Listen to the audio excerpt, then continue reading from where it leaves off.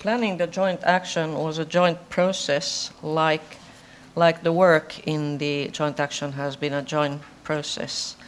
And maybe I should remind those who are not so familiar with the joint action that there are actually, now it's working, 3 core work packages that are being taken forward. And the topics of today are just drawn from one of the work packages. What I was planning to do here was to tell you a little bit about the background on this particular work package and describe very briefly the Delphi method that was already mentioned, that we have been using, and then walk you through the results. And I will... Oh, that goes in the wrong direction. This was what I was aiming at, because this illustrates our starting point. The starting point for this work package was that guidelines for limiting drinking in order to reduce risks of harm from alcohol are given in most EU countries, but there is little variation in the level that has been defined as low risk. And that may confuse consumers and may reduce the potential for effects of risk communication. And this information that you cannot read, but this is an example of the background work we did. This information was collected by the Italian Institute as background work for the joint action, because our working methods consisted on papers to summarize the scientific basis and surveys to update information on the current situation regarding the low-risk definitions and practices related to communicating them. Then we carried out 2 separate Delphi surveys to identify points of convergence and potential for consensus among experts in public health. One of the Delphi surveys was around issues related to low-risk drinking guidelines per se, and the other one was focused on guidelines for reducing alcohol-related risks among young people, and the results of that one will be presented later. And then we organized meetings for exchange between experts, like we are doing today, and we will continue doing that in the future as well.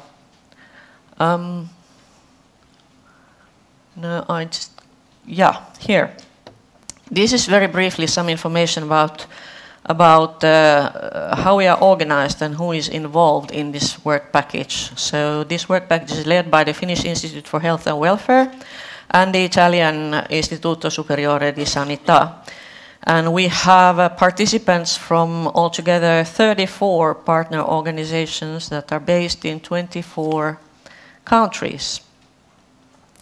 And here is some information about the experts participating in the Delphi survey. The Delphi process, very briefly, consists of a survey of expert views, and the survey is carried out in 2 or more rounds, with the results fed back to the respondents in between, in case they want to revise their views and arguments. And the surveys are carried out anonymously to minimize the effect of speaker status and group dynamics. Normally, this process leads to some degree of consensus, but it also helps to identify topics on which positions differ. In this Delphi survey that I'm going to talk you about, we had 51 experts participating based in 27 countries. They had a very strong expertise in the alcohol field, but also considerable input from the public health field. And as you can see from the graph, which is based on self-classification, there were people who placed themselves in both expert groups. And here are listed the main topics or themes that were addressed, and I will walk you through the results. I will start with purposes of drinking guidelines, and then I will briefly present some methodological issues, and also briefly some points relating to communication to the public. And then I'll present the experts' views regarding the labeling of alcoholic beverages, and then finally come back to the key question, how to deal with the variation in drinking guidelines today. Here you have the answer to the key question: is there support among the experts for using low-risk drinking guidelines as a public health measure? Yes, there is. There is strong support. There was no shift in positions between the survey rounds. There are minimal differences which may be due to slight changes of opinion or changes in willingness to take a stand or to panelist dropout, because this survey was carried out so that the respondents could skip any question they felt was outside their field of expertise or they felt uncomfortable answering. Key questions such as these were repeated in the 2 rounds to identify if there are really shifts in the positions or not. Here is just an example that was already actually presented by Kit about having 2 kind of guidelines: guideline for low risk and guideline for high risk, like the Danish Health Authority plus the binge drinking avoidance guideline. So I was just taking this example because the Danish example was presented in one of the previous expert meetings organized for the Joint Action RARHA, and because there still, I think, was some confusion among the experts participating in the survey about when and where we were talking about high risk or low risk. This slide shows the experts' understanding of the rationale for communicating low-risk drinking guidelines. So based on the results of the Delphi survey, the main justification is that consumers have the right to be informed about risks related to alcohol consumption. And the experts also seem to support the view that the core message is about risk rather than safety. And there was a widely shared view that guidelines are needed separately concerning drinking over longer periods of time and drinking on a single occasion. And here is an attempt to summarize the difference of the purposes or effects that can be expected from these different types of guidelines. So the primary purpose of low-risk guidelines is to inform rather than immediately change drinking patterns, and not just inform alcohol consumers, but also others, for whatever reason they are not consumers. Whereas the high-risk drinking guidelines would be mainly directed to at-risk drinkers and contribute to encouraging them to reduce the amounts they are consuming. The single occasion guidelines would mainly be directed to help prevent the risk of accidents and injuries due to intoxication. But all these different types of guidelines may have the potential to draw all alcohol consumers' attention to the risks that may be involved in their drinking habits. And that, in the long term, may contribute to shifting a little bit drinking patterns. So this is in a way deduced from the results of the Delphi survey, not something that was presented to the experts. This slide refers to what Pia was talking about, that normally the guidelines regarding low-risk drinking are different for women and for men.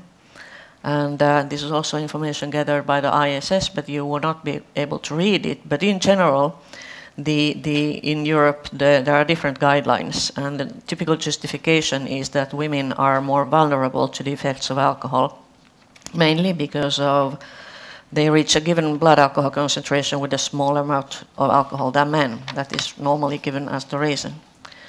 So the Delphi survey respondents, this is actually an aside.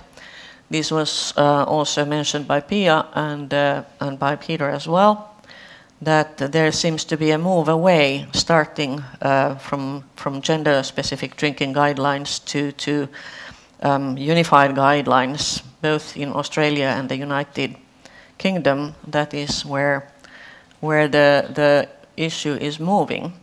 But the experts in the Delphi panel were asked a direct question about whether they would support separate guidelines for women and men or a single guideline. And it seems that the clear majority thought that low-risk drinking guidelines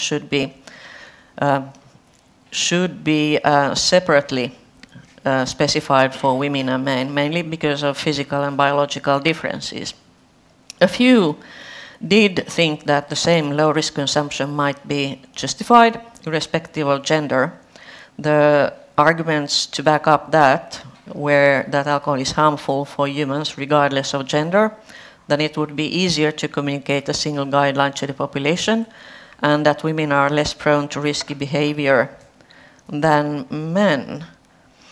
Actually, it seems that 1 in 4 would consider the use of same guideline possible, or else are undecided on this issue. There was also a question about the need for age-specific guidelines. This will be addressed thoroughly in the presentation in the afternoon based on the other Delphi survey. The other Delphi survey was targeted to people who are experts on young people issues, and this Delphi survey was more with people who are generalists, not necessarily young people experts. But among this panel, there is generally a lack of support for specifying low-risk drinking guidelines for young people under 18 years. A majority agreed that for young people, any consumption of alcohol entails risk, and the message should be that under 18s should not drink at all. Along with this area of consensus, there is an area where their views diverged.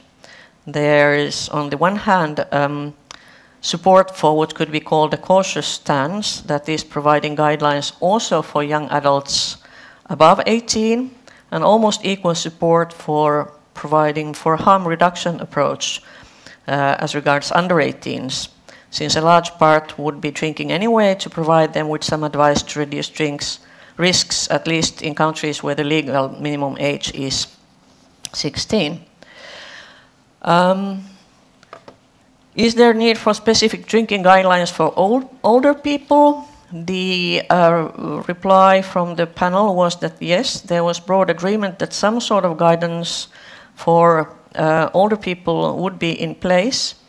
There was groups of almost equal size that called for clear guidelines on how many drinks on average old people would be able to take without increased risk, or another group of equal size who preferred a general statement about greater vulnerability, possibly also highlighting specific risks such as interaction with medications or comorbidities or risk of accidents. And this slide is about the methodological issues. I will not go into the methodology here, but just very briefly mention that although there was wide support for the use of low-risk drinking guidelines, there were also reservations and lack of support and even objections. And the main reason behind these doubts seemed to be neither the scientific basis for low-risk drinking guidelines or doubts as to their effectiveness. There was, however, a widely shared view that further research may increase understanding of confounders and the relationship between alcohol consumption and health conditions, but the main body of science in this area is likely to remain valid. Areas that might deserve further attention is knowledge of causality and risks relating to alcohol, the reliability and validity of self-reports of alcohol consumption, and also further research would be needed on heavy drinking patterns and the risk of alcohol related to mortality and morbidity. And also there is a call for quantifying harms to others, but more as a useful background for formulating low-risk guidelines than as feeding in directly into intake guidelines. Here's a summary of some of the communication aspects, because many of the doubts concerning the use of drinking guidelines seem to have more to do with communication to the public and professionals than with the scientific basis. On the other hand, there were some commentators who thought that well-designed communication could help prevent some counterproductive interpretations and effects.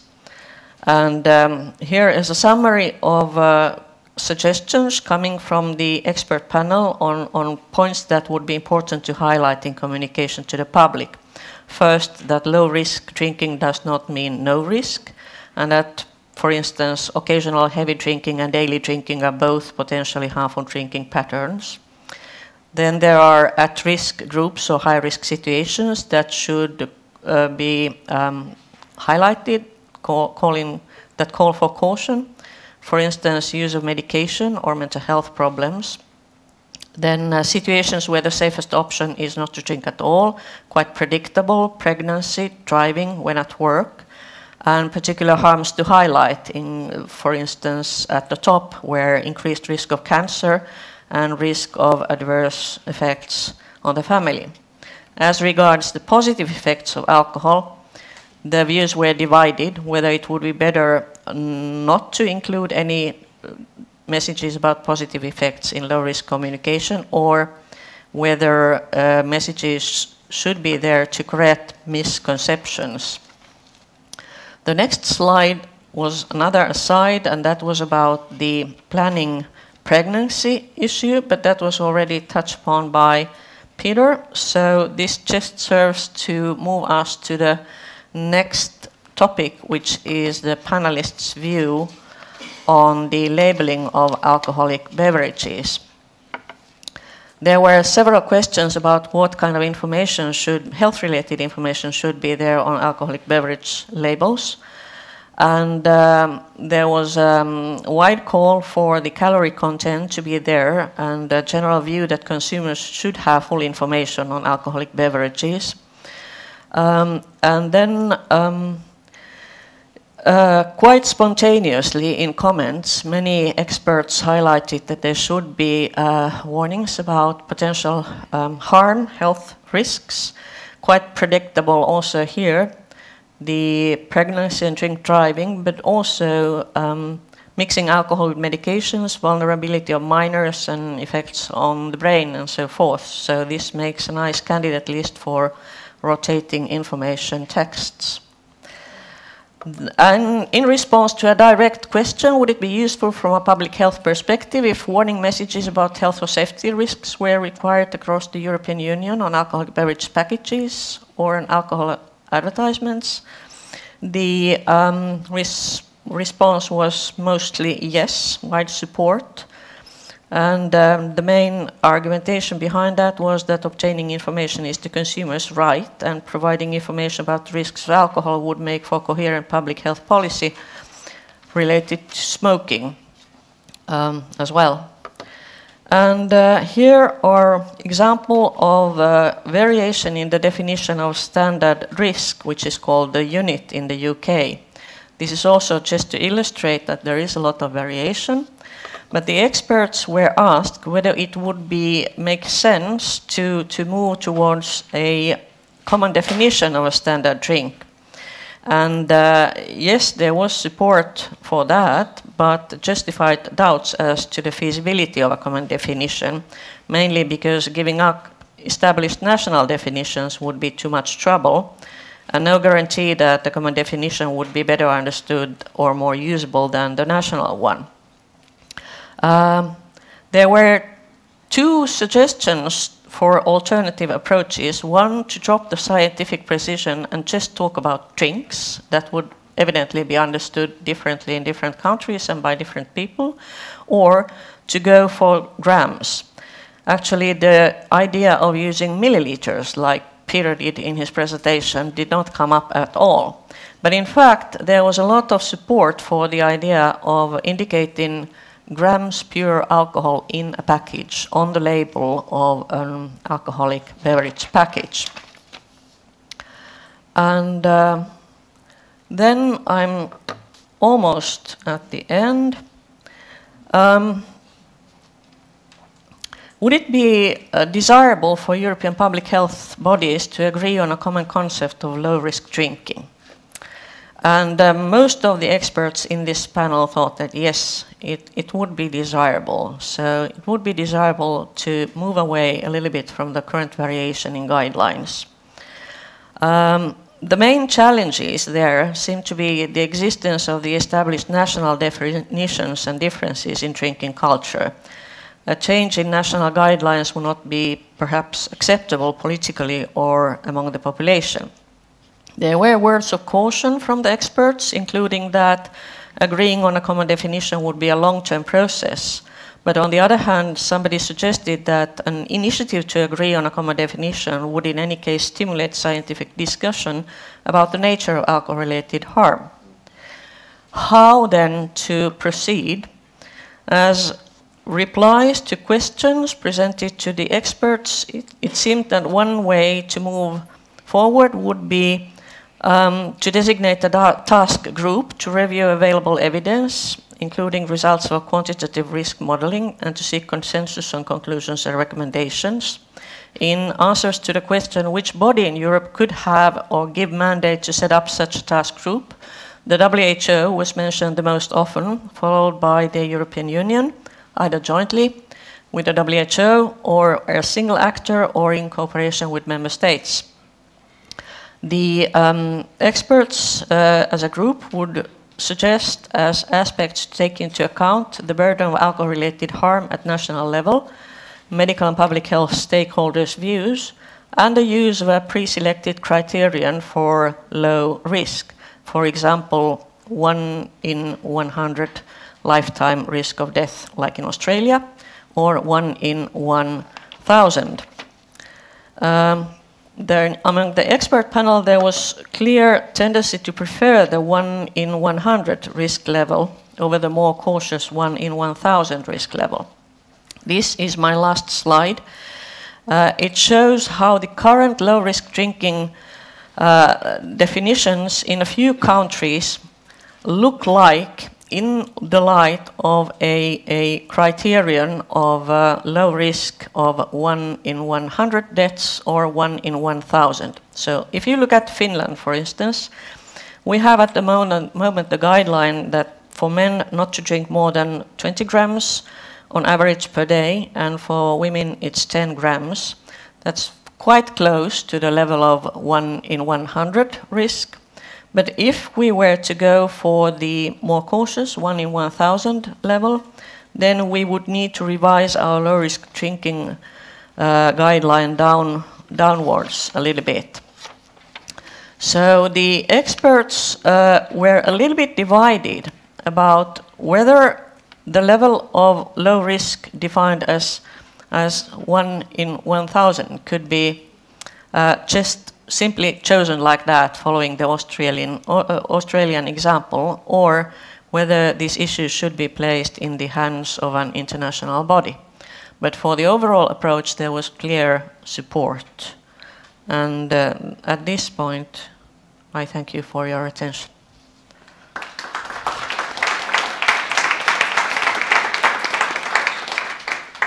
Thank you, Marjatta. Thank you. The floor is open for the question that I can imagine you would like to. Peter.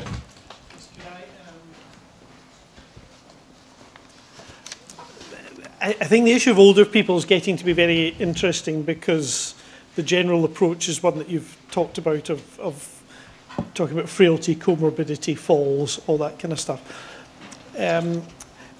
However, if you take into account the acute harms, they are much less for older people than for younger people. So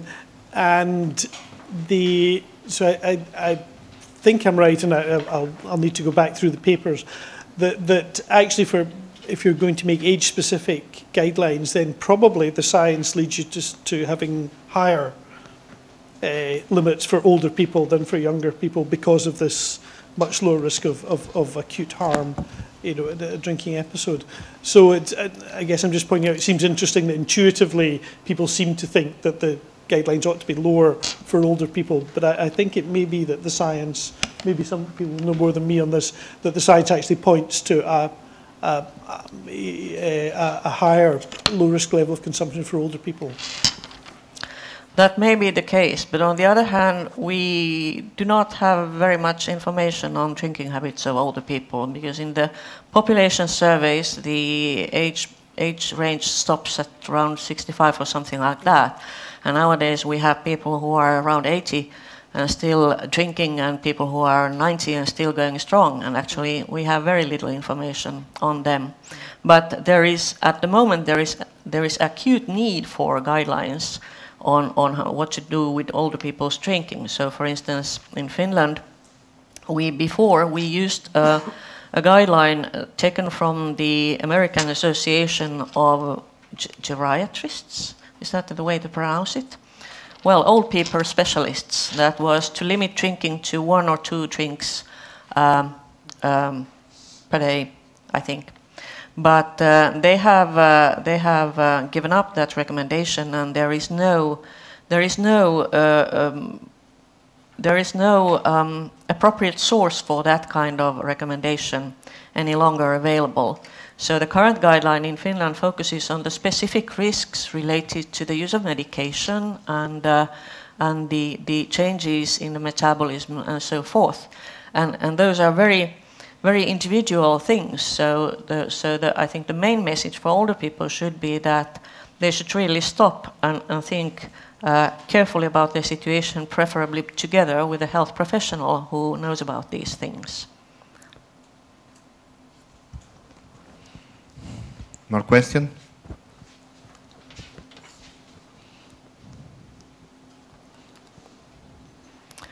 We have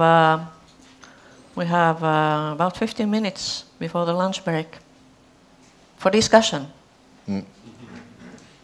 Nobody wants to discuss. Kate? She wants to discuss usually. Yeah. It's because I was very happy to see that there was such a big agreement among the experts on a lot of things in this low-risk Delphi study. So I'm very optimistic concerning that it would be possible for an expert group consisting of people from the WHO or EU or what do I know, to make a proposal about what can we draw from the Delphi study, what do we agree upon mostly, and then try to make a debate in the member states about this proposal. I think it would be nice just to push this process, not to wait for more research and so on and so forth. I think we are in a situation where it would be nice for most member states that they have had a European backing for the recommendation to the people. And of course we couldn't just have one low-risk drinking guideline. We had to have a lot of messages, which is also summarized in your presentation.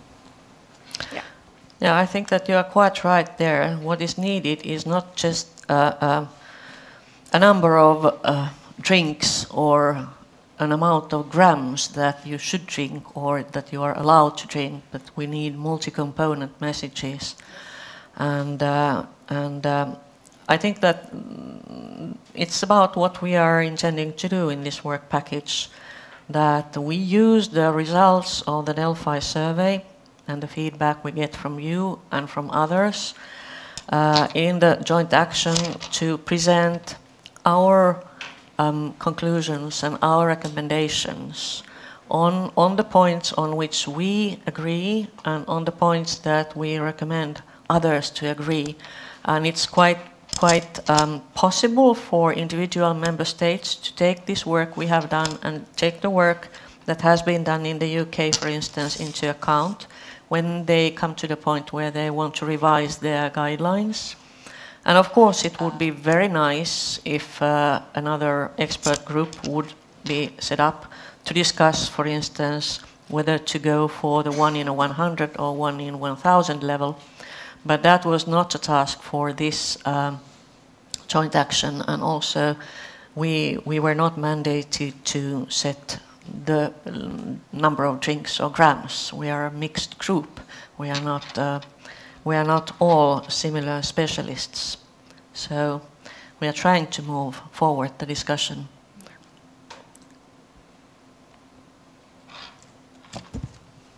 Han? I'd just like to push it a little bit more, because I think that, you know, this whole issue has been discussed many years, you know, in one form or another. I think this project has, I'm not involved in it, but I think it has done great work. And I think, to me, just reading the report about what you found from the Delphi aspect of it, is that I think it wouldn't be difficult to get consensus about the 1 in 100 and 1 in 1,000. But at the end of the day, the biggest challenge is the standard drink. What does that mean? And it's not just a cultural thing. I mean, Peter is talking about, you know, the UK has the 1 gram. We have one standard drink country beside them. And it goes back for more than 100 years. And it's about how we served a standard drink of whiskey. And so it's not a point of actually saying, okay, we can change that. That fundamentally is an extremely difficult thing to do, because it means that either the UK has to serve more whiskey in their measure, or we have to serve less. Now, I'm only taking those two countries. You're whiskey drinkers, at least you're producing a lot of it. So I think that perhaps is a big challenge. But I think if we could get consensus even on getting grams, and then if we have grams, the total grams on a container, then each country can interpret that differently. But I think if we could get 1 or 2 key common issues or markers across all the EU, then I think we could really progress the science into not just the communication messages which you mentioned, which are absolutely critical, and at the end of the day more important than everything. But when it comes down to it, politicians, health specialists need to have some numbers, and I think we have to take that into consideration. Yeah, I quite agree that there is a lot of agreement among the specialists. I was actually astonished to see that they were so almost unanimous on some points. Almost, I'm saying, because there are always those who have a different point of view.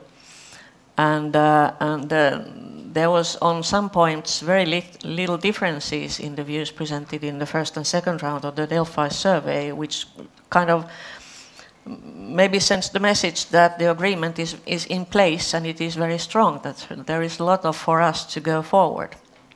And it also seems that the standard drink issue is extremely difficult. The standard drink, by definition, is not the same as the serving measure. And that's how it has been for a long time. When I was preparing my presentation for a previous meeting, I found a kind of an illustration that came from Germany from the 1910 or 1920s, where it was about work safety instructions, where they tried to explain what kind of German servings contain 10 grams of alcohol. So this issue has been a challenge for at least 100 years already. But the grams might help, and there is support from the expert panel for using grams on the package. But I frankly think that this is an area where proper consumer research would be needed, with focus groups and mock bottles and whatnot, and maybe some sort of exercise in monitoring your consumption using different instruments to figure out how we can help consumers. Because the point is that if there are people who want to monitor their drinking, they need to have a practical tool for doing that. May I have, this is my opinion, probably it has much more impact to see the number of calories that are into a bottle, that the quantity of alcohol that is in. Because people should be much more interested in not gaining weight by mean drinking. It's of course it could be a joke, but there are some experience. Also, Eurocare demonstrated something also in the last European conference on alcohol. By mean a video on this, an experience that has been done.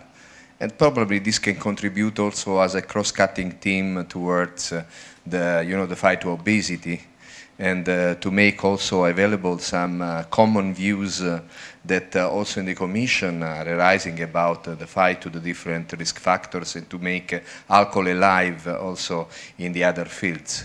So probably there are people who should not passionate about the quantity of grams of alcohol, but probably are much more keen to understand how many calories there are into a glass.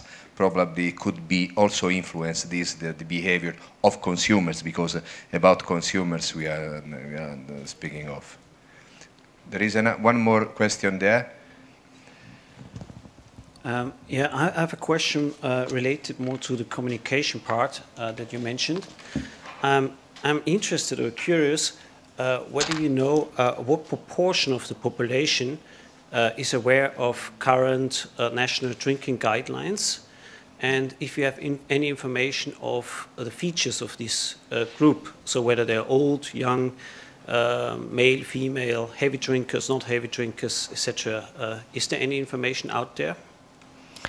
Well, I think that the awareness has been researched in the United Kingdom, and Denmark has researched that, because Denmark has been disseminating these guidelines for several decades, and there may be information from some other countries as well, but I could reply regarding my own country, Finland.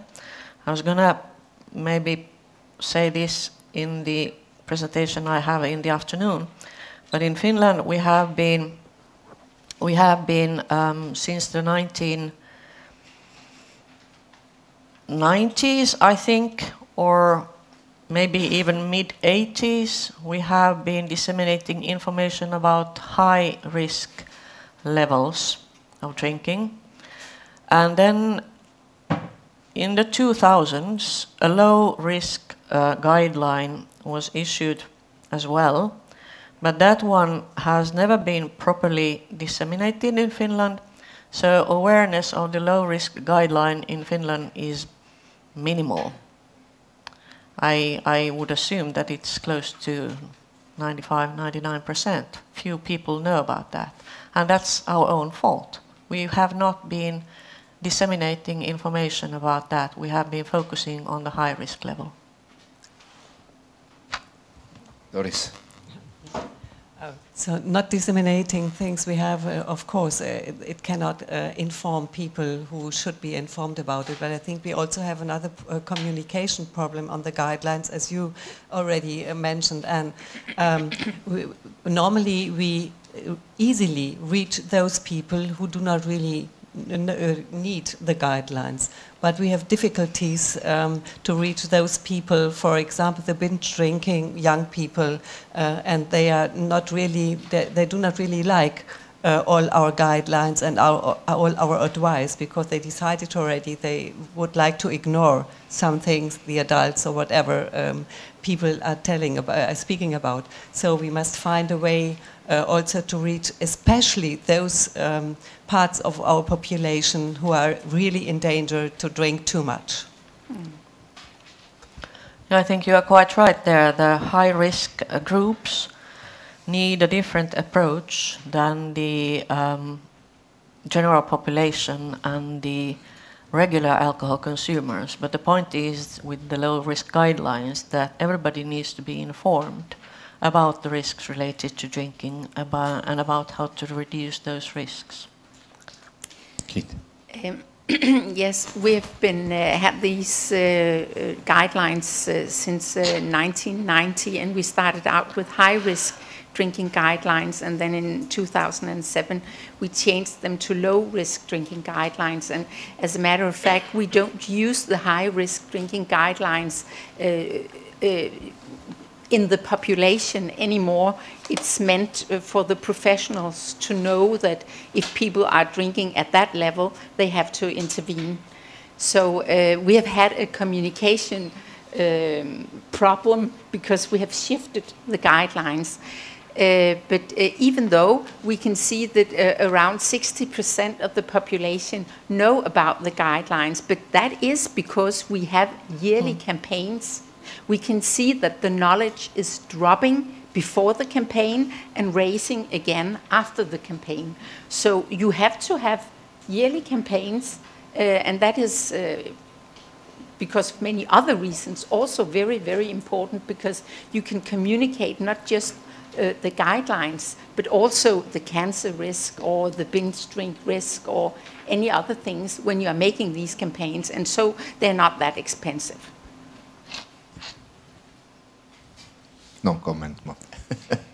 No, I quite agree. I'm Okay. impressed with the persistent work in Denmark, because that's the point, that campaigns as such are a weak instrument. But if you keep doing them, if you keep saying the same thing all over and over again, then it might make a difference. And I think that the Danish approach has been brilliant, because the core message stays the same, but each year there can be a different group that's targeted. Sometimes it's men, sometimes it's parents, sometimes it's maybe women, younger, older, so forth.